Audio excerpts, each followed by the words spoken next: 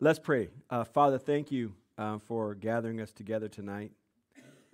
And Holy Spirit, I pray that you would indwell us and teach us and open our ears and our hearts, Lord. And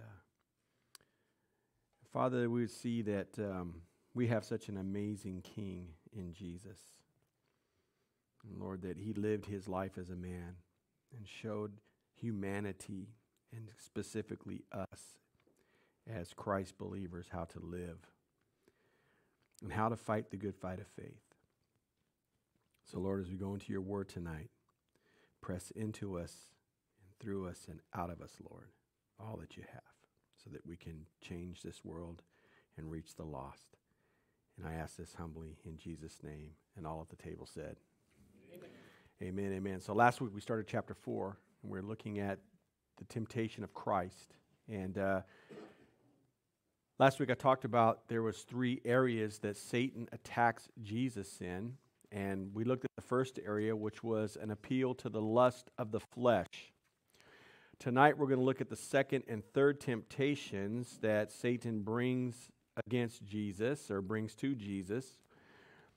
And we're going to see how those temptations and those things that Jesus was confronted with are very much the same things that we're confronted with all the time in our lives. So let's start with the second temptation, an appeal to the pride of life. If you'd open up your Bibles or your tablets, whatever you have, to Matthew chapter 4, verse 5 is where we're going to start. I'm reading out of the ESV tonight. It says, "Then the devil took him to the holy city and set him on the pinnacle of the temple and said to him, 'If you are the Son of God, throw yourself down, for it is written, He will command His angels, and on their hands they will bear you up, lest you strike your foot against a stone.' And Jesus said to him, 'Again it is written, You shall not put the Lord your God to the test.'" So now, if you remember, Jesus has been out in the wilderness for 40 days, and he's been fasting. And during that time, Satan is there. And again, we don't see in Scripture what Satan was doing, but he is around. And we saw last week that after 40 days, Jesus is hungry. And the first thing that Satan does is he plays on Jesus' flesh, the lust of the flesh, in wanting to have food and to take away the hunger pains. And so Jesus responds to him through Scripture. Now we see that Jesus is going to go from the wilderness to the holy city. And this is done in a matter of seconds. Jesus is in the wilderness, now he's in the holy city. Listen, this is just an example of how quickly Jesus responds to us. Jesus can be anywhere at any time, right, at any moment that we need him. He's there for us. And so Satan takes him to the holy city, and it says that he set him on the pinnacle of the temple. Now, the pinnacle of the temple was about 200 feet above the Kidron Valley. It was very visible. It was the pinnacle was the very top, the very tip of the temple. And he takes Jesus to the top of this pinnacle, and he says to him that if you are the Son of God. So again, Satan brings the question. Last week he said, if you're the Son of God, turn these stones into bread. Now he says, if you're the Son of God, throw yourself down. So Satan tempts Jesus to force God into a supernatural incident now. Here we see that Satan appeals to the pride of life. If you think about it, this would have been a very spectacular intervention by God's part if Jesus had leapt off the building, put himself down off of the building, and these angels would have came out of nowhere and caught him up and brought him safely to the ground. And here, Satan really plays on the thing that I believe is within every man and every woman. And what it is to have God's approval. And to have that approval demonstrated for all to see. There's something in us that wants to be noticed. And especially when it comes to God. We want people to notice God's favor. or what God has given us, or the abilities that God has gifted us with. And so this leap from that height, right, and to have the promised angelic protection would have been an incredible event, that would have been witnessed by thousands that would have been in the city. They would have seen it. If they'd have looked up, they looked to the temple. The temple was a reminder that God was with them. And so as a Jew, you would constantly be looking at this temple. You would look at the pinnacle that is stretching to the sky and reminding you of God's presence in the city and in your life. And so to have looked up and seen Jesus and Satan, and to see them on this pinnacle, and then Jesus to leap off of that pinnacle and have angels come and swoop him up, would have been incredible. It would have been the talk of the city. Here's the thing. Jesus isn't into the spectacular, man. He's not. In fact, Jesus had already experienced the spectacular when the Holy Spirit came and rested on him after he was baptized. So here, the devil's suggestion to Jesus to leap is an artificial crisis that Satan is bringing to Jesus. And he's doing this in the sense to say, do this to prove this, Jesus. And it wasn't an act of Jesus being obedient in service, but rather it would have been an act of Jesus trying to demonstrate that God was with him.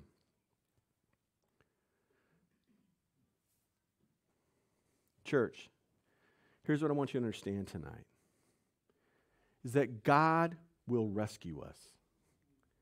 He will rescue us. We don't need to create a crisis in order for God to come in and rescue us.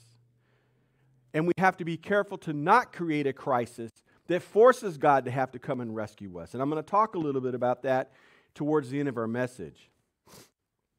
Now, Satan says something very interesting here. He says, "It is written."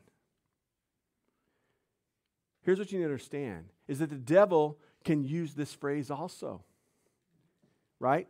We can trust that the devil had memorized Scripture. He knew the Bible himself, and he is an expert at quoting it. But here's the key. Satan will quote it out of its context for one purpose, to confuse and defeat those who he tempts. Now, as I stated last week, Satan is going to quote out of Psalm 91, which is traditionally, the beginning of that psalm is traditionally seen in Jewish thought as a prayer against demonic activity. And he specifically quotes from Psalm 91, 11 and 12. And he takes it out of context. In other words, what he tells Jesus is, go ahead. If you do this, the Bible promises angels will rescue you. And it'll be a spectacular self-promotion. But again, Satan takes it out of context. I like what Spurgeon said about this. He says, Satan borrowed our Lord's weapon and said, "It is written," but he did not use the sword lawfully. It was not in the nature of the false fiend to quote correctly. He left out the necessary words, "in all thy ways." Thus he made the promise say what in truth it was never suggested. Psalm 91 says, "in all thy ways," right? So if we're walking in the ways of God, in all his ways, then we can expect angelic intervention on our behalf. But Satan leaves out that small tidbit and misquotes Scripture. So if we look closely, this quote of Scripture was wrongly applied for two reasons. Number one, it did not encourage. And secondly, it did not teach. But rather, he said it to be deceptive. Satan is always going to try to deceive us. He's going to always try to bring deception in. He is the master illusionist, church. And so, listen, the bottom line is that we have to be careful when others are quoting Scripture to us. I tell you guys all the time, check out what I say. Don't take it for granted. You need to be sure that what I'm saying or anybody else is saying, that it's in the correct context. Right? So here's the thing. Jesus understood from his knowledge of the whole counsel of God that Satan was twisting this passage from Psalm 91. Jesus knew it. Jesus knew how to rightly divide the word of truth. 2 Timothy 2:15 tells us that we need to rightly divide the word of truth. But sadly, many are willing to believe anyone who quotes from the Bible today. A preacher can pretty much say whatever they want, have a couple of texts for proof. These are my proof texts to back up what I'm saying, and people will assume that he really speaks from the Bible. Here's what I tell you all the time, and this is the problem in the Western church. We take portions of Scripture or one Scripture and we build theology on it or doctrine on it, and we don't even know the basis of why it was written, how it was written, to it was written, the culture. We don't understand any of it, but we base this thinking on a couple of proof texts. We have to be careful. It's important for each Christ follower to know the Bible for themselves. Not to be deceived by someone who quotes the Bible, but not accurately or with correct application. Again, correct application. They might quote it correctly, but they may tell you to apply it in an incorrect way. And this is what we have to be careful about. This is why I love my schools, because we are in discussions all the time, holding each other accountable. And if we say something, we have to back it with Scripture. We can't just come out with some doctrine or theology. So-and-so told me this. No, we have to back it with Scripture. And then with that Scripture, we have to base it on, hey, historically, this is what they were writing and who they were writing to. It's very deep. It's very intense. Now, I love Jesus because Satan says, it is written. But Jesus comes back and says to him, again, it is written. He's like, let me remind you, fool. Again, it is written. I know the word. And he says, you shall not put the Lord your God to the test. Jesus replied with Scripture, but he replied with the Scripture appropriately. He brought it in the correct context. It wasn't done to deceive or be deceptive, right? Jesus knew that if he was to force God to do something, he would be testing God. Something that's clearly forbidden. Satan's saying, hey, throw yourself off here, man. Don't worry about it. God's got you. He's going to catch you. Don't worry about it, man. It's all good. But Satan is a deceiver. And he was tempting Jesus to do something that was contrary to who Jesus was and the nature of God. He would have been testing the Father. And this serves to warn us, church, against demanding something spectacular from God to demonstrate His love and His care. Oh, how many times have we caught ourselves doing that, man? Oh, God, if you just show me. If you just show me. If you just do this, God. If you just do that, God. Church, we're not to test God. We're to trust God, not test. So why is it wrong to test God? Well, doesn't God say, test me in this area of tithing when he pins what he says in the book of Malachi? It's the only place in the Bible that God says, test me, right? But even that test was really a test for us. Are you going to give me what you're supposed to give me? Because it's all mine anyways, right? Listen, the reason it's wrong to test God is because it shows a lack of trust. When you trust someone, church, you don't have to put them through a series of tests to see if they can be trusted or if they're going to live up to their word. You don't have to do that, right? I trust my wife. I don't have to put her through a series of tests. Well, do I have to test her in this area over here? I don't have to test her. I trust her. I don't even have to think about it. And if you look back on the history of your mind, if you reach back and look back in the history of your mind, how many times did God bring you through? How many times did God bring you through? That's why you can trust Him. See, God demonstrates His love and His willingness to care for us. But here's what happens. We get trapped in our emotions and our thinking and boo-hoo times and all this other stuff we go through. And that's okay, I get it. Those are real feelings and stuff. But we forget the fact that God has brought us through before, and God will bring us through again. And I always say, if I get sick or somebody around me gets sick, I believe God can heal. I've seen Him heal. We have laid hands on people and healed them. We've been through all of that. But you know what? If He doesn't heal and they die, He's still bringing them through. He's just bringing them through now to completion. So God's always going to win. He's always going to bring you through. Listen, the pride of life can trip us all up. It can make us want to show how much God loves us instead of us showing how much we love God. Now, is it wrong for us to want others to see God's love and protection? Is it wrong? What do you guys think? Well, it depends on your motive, right? We want to demonstrate God's love. We want to show people the love of God, okay? And we talk about how much God loves us and cares for us and those types of things. But here's what I believe typically happens to us as human beings if we're not careful. We want others to think God somehow favors me or loves me more than others. And so we have to be very careful in our motives when it comes to letting others know God's love and care for us. See, God sees us differently than we do, church. Romans 5:8 tells us this. But God shows His love for us in that while we were still sinners, Christ died for us. See, that's how God sees us. We're sinners, and we're in need of grace and mercy in our lives. And so He brings Jesus. And Jesus comes and He dies for us. And He does something that nobody else could do.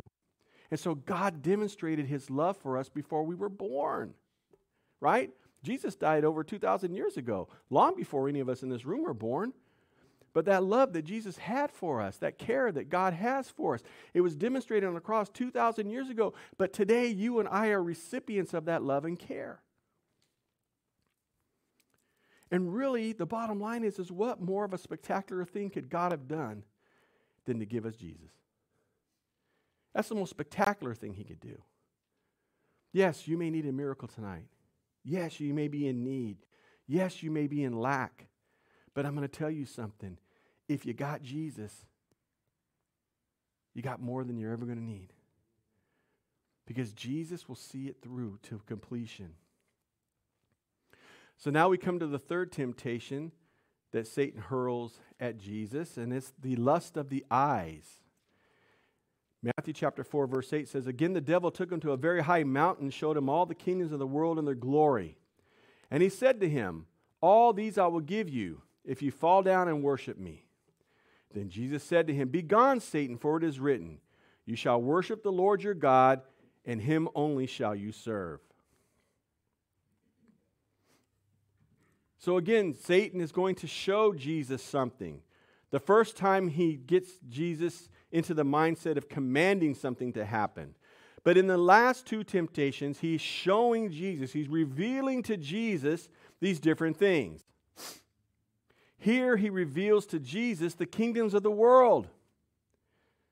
Now, I don't know how this worked.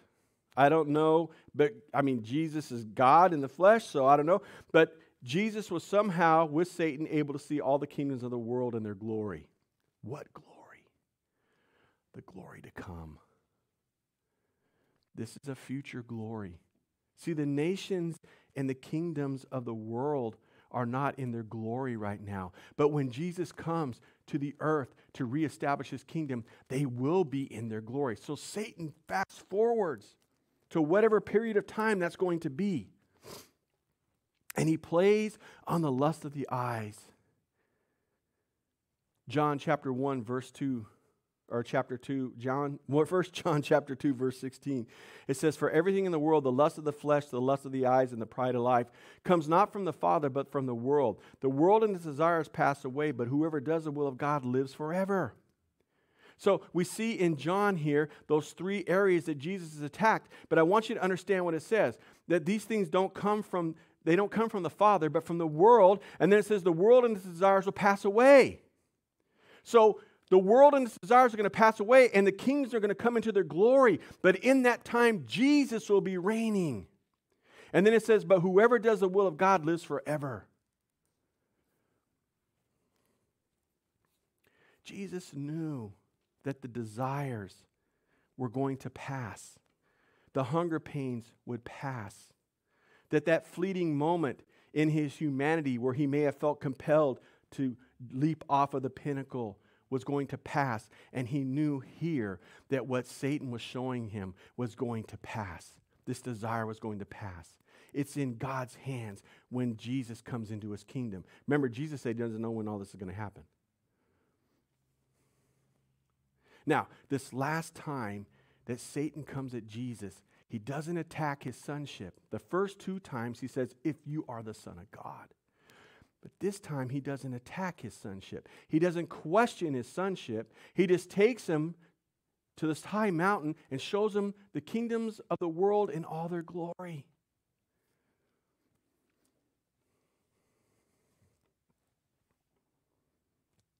Why doesn't he attack his sonship again? Because what he was showing Jesus, only the Son could inherit. It wasn't a question of, are you the Son of God? Now he's showing him what the Son of God is going to inherit. And he says, look, if you just worship me, you can have it now. It can come to pass.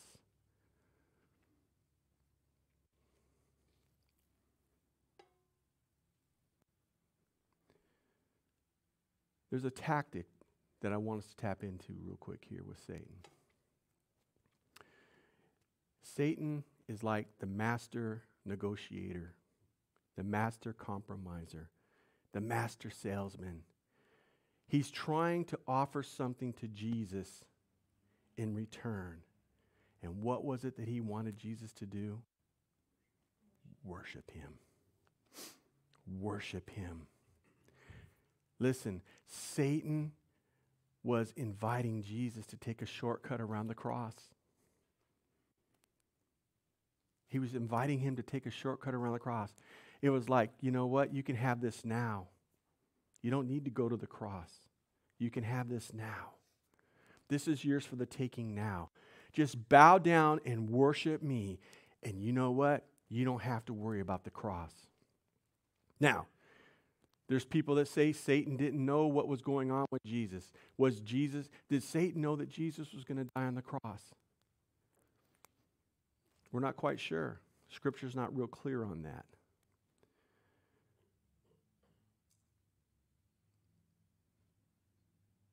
There is a scripture that gives us a hint of something, which is in Matthew 26:53.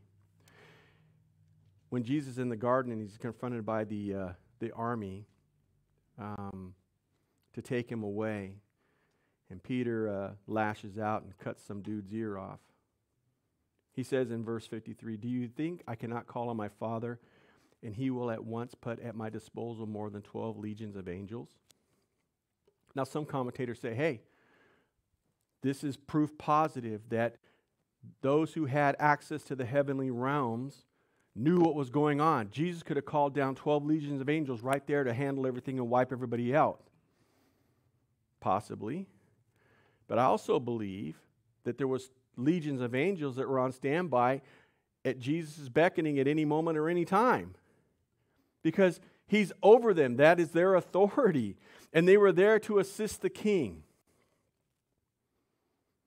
But one thing I do know is that Satan did know that Jesus was going to inherit the kingdom of God.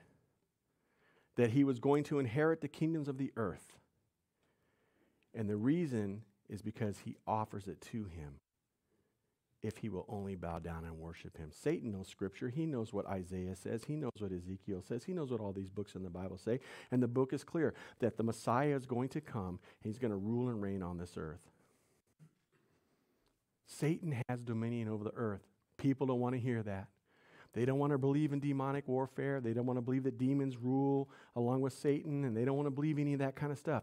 Listen, if there's any question who has authority over the earth right now, Jesus is answering it right now with his confrontation with Satan. Satan has dominion because he offers Jesus the kingdoms. He offers it to him. Church, you got to get your spiritual eyes on, man. You got to get your spiritual eyes on, and you got to see that we are in a spiritual battle. Paul says it. He writes about it in Ephesians. We read about putting on the armor of God and all these things, but we just don't believe it. But there is demonic warfare going on all the time. Demons are here. Demons are everywhere, man. And they're working on behalf of darkness. Now, when Satan says, I will give you, okay, I want you to grasp something here, and I didn't catch this until this afternoon. This tells you who Satan is, and this tells you who Satan's about. Satan wanted to be worshiped more than having dominion over the earth. He was willing to give up the dominion and the authority that had been given to him. He was willing to give it up if Jesus would just bow down and worship him. Satan wants to be worshiped, church. He wants you and I to worship him. And we have to be careful with this because the enemy's tactic is to promise you something good in return for allegiance with him. And that's what he's doing here with Jesus. If you just bow down to me, I'm going to give you this. Well, remember this right here. The danger is greatest when the end is good. What do you mean by that, Pastor? I mean this, that you're in the greatest danger of falling to temptation when the outcome is good, when it's good for you. You can have that promotion. Just lie a little bit in the interview. What's one little lie? Just one. It's not going to hurt nothing. Everybody lies. Everybody lies to get what they want. Hey, you can have that car. Just change your income on the application. They don't check, right? Falsify your numbers for your boss so you look better, right? He's not busy checking on you. Just falsify your numbers. You're going to look better. Listen, allegiance to Satan means going against what God would have you do.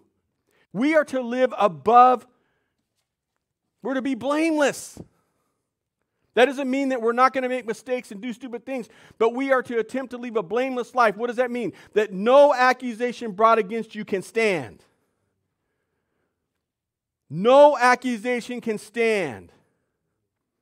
Allegiance with Satan means we're going against what God wants us to do. And Jesus knew there were no shortcuts, right? He knew he had to accomplish the Father's will.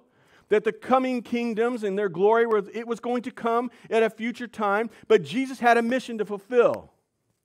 He had to go to the cross. And we have to learn that principle ourselves, church. We cannot take shortcuts. I don't like taking shortcuts. People don't like that with me. They don't like it when I'm on people about, hey, you should have done it this way, or why are we doing it this way? Oh, well, it's not going to hurt anything. Yes, it does, because it's not right. It's not right. I don't know how people live with themselves, man. Because when I take a shortcut, it bugs me. It bugs me. Now, at the end here, Jesus finally has had enough, and he says, away with you, Satan. And he says, for it is written. Now, Jesus replied with Scripture again and commanded the devil to leave. And listen, church, in the same way that Jesus commanded Satan to move on, we can do the same thing. James chapter 4, verse 7 tells us, submit yourselves then to God, resist the devil, and he will flee from you. Do you understand that when temptation is knocking at the door, that the first thing we need to do is what? Submit. Submit ourselves, what? To God. But we don't. We try to fight it on our own. If you're fighting an addiction, man, you can't fight it on your own. You got to submit to God. You submit, then resist. Submit to God. Go to the one who can help you first, and then resist what's coming at you. Jesus resists the devil's enticing offers, man. He submits to the will of God. He comes back with Scripture. And church, that's what we have to do. I find that when I don't fight Satan with Scripture, I lose. If I don't stand on God's promises, I lose. You got to understand this. It is the Word that will overthrow Satan. It's not anything else. It's the Word that overthrows Satan. We must realize that our only defense is the Word of God, and it will wear down the enemy. It frustrates him. It drives him crazy. It drives him away. Why? Because the Word is truth, and he hates the truth. And when you use Scripture in context and use it correctly, the devil goes nuts because he can't respond. Because truth will always break him. Now, one other thing I need to get to real quick before I end. To be tempted is not sin. I'll say that again. To be tempted is not sin. It's not sin. Some teach that that you're in sin when you're tempted. That's not true. Where does it say that anywhere in Scripture? Right? That's not true. Now, acting on the temptation, that's different. That is sin. But what you need to see here is even with the most horrible of temptations, it's not sin. Here we see Satan tempting Jesus in the worst way in the world to get him to worship. Jesus wasn't in sin because the temptation was coming at him, because the temptation was coming into his mind. Jesus thought about what Satan was saying. Why do I say that? Because he responded with thought. It is written.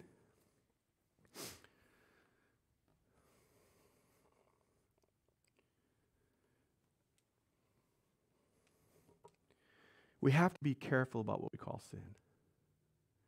And we also have to be very careful with temptation. We must fight against temptation. But we also must fight against that feeling that, well, here I am with the same temptation again. It's the one that I've had for my whole life. Now I'm faced with it again. And then you get this defeated attitude. And then you get this mindset of like, oh, well, I'm going to fall anyways. And so then you slowly slip yourself into the place where you don't want to be. Temptation is an outside source that begins to work itself inside. But temptation starts outside. And then it becomes a thought. And then from a thought, it becomes a desire. And from a desire, it goes into your heart. When temptation becomes a thought, church, we take it captive. We take it to the Lord. And when we take it to God, then we let Jesus handle it. And the temptation is a lot easier to handle. Real quickly, I'm going a little longer than I expected. Matthew 4:11, we're going to tie up this section here. It says, then the devil left him, and behold, angels came and were ministering to him. So the devil's like, gone. He leaves. And angels come and minister to Jesus. Now here's what you got to peep out in this whole thing right here. The angelic help of Psalm 91:11, when he said, hey, the angels are going to come and not let you, let your foot touch or get hurt or whatever, right? Jesus had refused that help because it was illegitimate.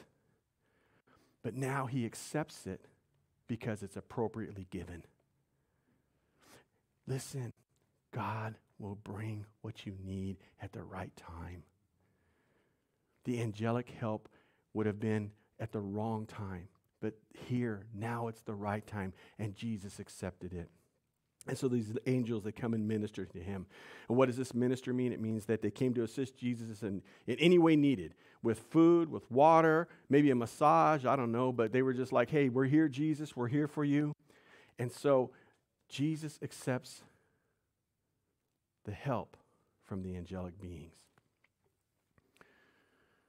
So what do we take from tonight? Well, we take the fact that Satan is the great tempter. and that Satan is ready to attack any one of us at any given time. But we have an example here in Matthew chapter 4 of exactly how we should respond. When the devil comes with any type of temptation, we need to respond in the same manner, in the same way as Jesus. God's promises can only be fulfilled within his character, and they can never be forced. And I know some of us at this table, including myself, have tried to force God's hand. And his hand can't be forced, church. And this is why many Christians and believers suffer needlessly. They try to do things to force God's hand, and you can't do that, man. We are to be led by the Spirit like Jesus, right? That's how we're to be led. And to respond in the Spirit like Jesus. And that's how we beat temptation. Lord, thank you for your word, and thank you for just your love and your grace. And just be with us as we leave this place tonight, Lord, in Jesus' name. Amen.